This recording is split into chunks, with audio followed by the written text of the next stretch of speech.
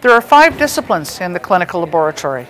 There's chemistry, hematology, microbiology, histology, and transfusion medicine. Now these would be just words to you if you didn't get a chance to see a clinical laboratory. So we're now going to take a field trip over to Mount Sinai Hospital in Toronto, where you'll be able to see a working clinical laboratory. Mount Sinai is one of about 20 sites that we use where we assign students in the clinical phase of their training. They have always been very supportive of the program and of the students who we send to them for the clinical phase of their education. Now we're in the biochemistry department. Biochemistry is perhaps the most highly automated portion of the laboratory.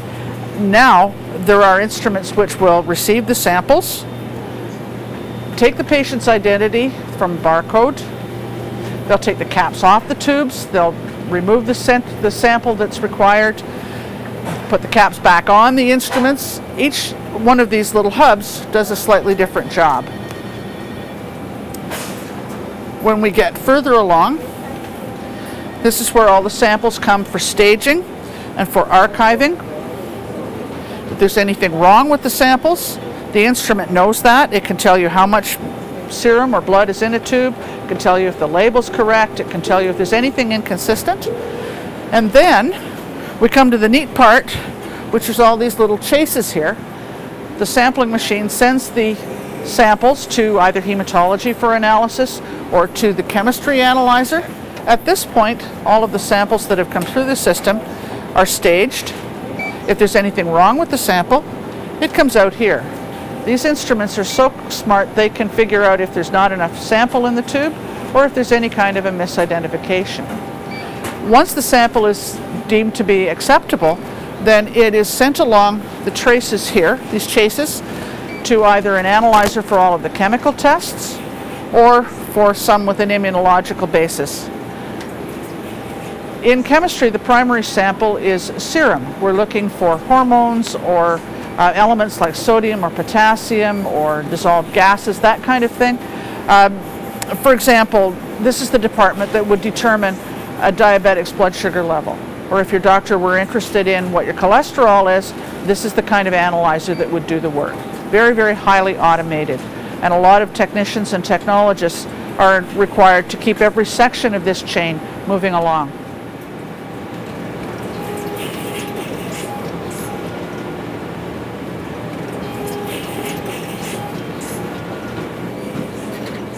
Now we've moved on to the hematology laboratory. In the hematology laboratory, we're studying blood cells, red cells, white cells, and platelets. And this technologist is looking down a microscope, studying a film or a smear that has been made of a sample of a patient's blood. And he will look at and evaluate all of the cells that are on that film, and then make a report for the patient's doctor. We're still in hematology. This instrument does coagulation testing. Sometimes patients have bleeding disorders. The technologist who operates this instrument would do tests to determine exactly what the bleeding order was caused by, and how the patient might be treated is the doctor's responsibility when he gets the results. Like many other instruments in the laboratory, this testing is very highly automated. In hematology, we're really only working with blood samples, and the technologists are protected from any hazards that are in the blood by the fact that there's a plate over the tubes here.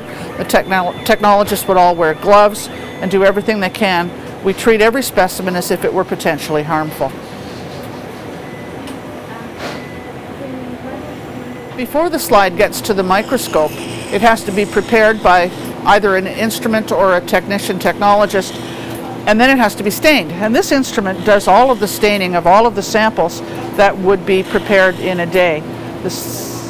Here's a sample that's coming through right now.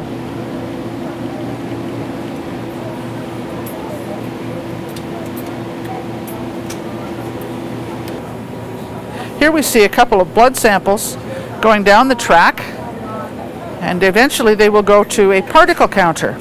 A particle counter counts the number of red blood cells and the number of white blood cells and the number of platelets. These instruments are so smart they can even tell you how big the cells are and pretty much what they are. All normal samples would be reported out as normal, and only the abnormal ones would have a special slide made to be stained and then examined under the microscope. Again, this is a very safe procedure because the technologist isn't in contact with the blood. A lot of our analyzers are very, very closely designed to protect us from hazards that we might face in our day-to-day work. Right now I'm standing in a microbiology lab, and in this area of the lab we take a variety of samples from patients. For example, your doctor might collect a throat swab, or you might contribute a urine specimen or a stool specimen. We might take a body fluid, from spinal fluid for example. We might take a sample of blood. And we would plant that onto some very sophisticated growth medium designed that any bacteria that were causing an infection would be able to grow on that media. And then we can identify it and tell the doctor not only what the name of the organism is, but what antibiotics would be best to cure you or to kill the organism in your body. Now I have in my hand here a sample of blood agar, one of the most useful media that we have. And the organisms you can see are growing there on the plate. Each one of those is probably millions of different little organisms, little germs you might call them, microorganisms to me. And each one is made up of a lot of different, each lump represents a separate colony of organism. We use different kinds of media. This particular one is used to grow the kinds of organisms that you would find in a urine sample or in a stool sample. Microbiologists work with a lot of different samples, and you very quickly get used to the idea that some of them are easier to smell than others. Also in microbiology, we might look at trying to grow some viruses. We don't do that as part of the Michener program. It's a very specialized laboratory, and we would also perhaps do some parasitology, looking for the kinds of one-cell or multiple-cell parasites that would cause diarrhea, particularly in more tropical countries. Here we are in the histotechnology laboratory, sometimes called a pathology lab or a histology lab. The instruments that you see here are called microtomes.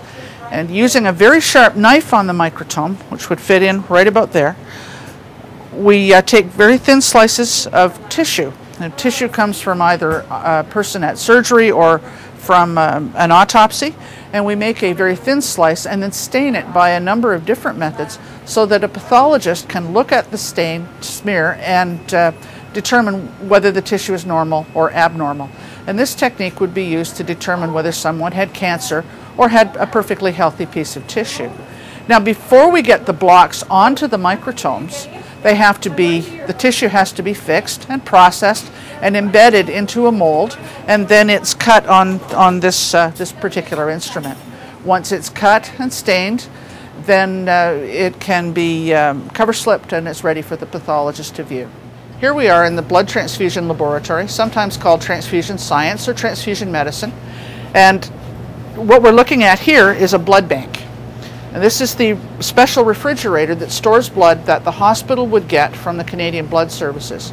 And blood is given to patients who either lose blood during a hemorrhage or after a car accident, something like that, or if the person is anemic, not making quite enough red blood cells. So the blood all comes over to the hospitals from volunteer donors who have given it to the Canadian Blood Services, and then the technologists in the department prepare the blood for a patient who needs it. The procedure is called a cross-match. First you have to take the patient's blood group and match it with a donor blood group. A lot of the testing done in this department is still done manually. There are some now semi-automated methods to help us manage the large volume of work or workflow, but the standard still is a unit of blood to a patient who needs it. Wherever you go in a clinical laboratory, you'll find someone sitting in front of a computer. A lot of our systems are highly automated. All of our information systems, especially in the larger hospitals, are totally computerized. It keeps better track of the computer records of patients' data than we can do ourselves, and computers don't usually make mistakes unless we make them for them. This technologist is in the area where she would be able to do a cross-match, as I was describing a few minutes ago, for a patient who needed blood. You see centrifuges, the computer terminal, and a lot of little vials and tubes go into this department. This is one of my favorite parts of Mount Sinai's lab. It's shows a lot of the historical instruments. Maybe I feel more comfortable with them because I've been around them for a long time. At this point of the tour, I want to talk about what it's like to be a laboratory technologist. One thing you must be is a very good team player. You need to be able to work with other people in highly stressful situations. Another thing you need to do is to be able to read and analyze and solve problems. When problems come up, you never have time to think about it. You have to be able to know your equipment or your test procedures so well that you can just adapt. A lot of questions that you'll have relate to employment opportunities and salary. A medical laboratory technologist, newly graduated, starts off making about $45,000 a year. There are lots of employment opportunities. Right at the moment, we're predicting that there will be a shortfall of properly trained technologists to work in either clinical laboratories like the one we've just seen, or in a private medical laboratory. Other opportunities for advancement include positions in sales, positions in education like the one I have, research, and there are some technologists who work directly with patients. Normally we don't have a lot of patient contact, but some technologists go into things like infection control and microbiology, and they deal with patients and nurses in the wards of the hospital. If you have any other questions about your application to the Michener Institute, please feel free to contact Student Services, or if you like, you can get in touch with me directly through Student Services. We hope that you will make the Michener part of your future education, and remember our motto, best experience, best education.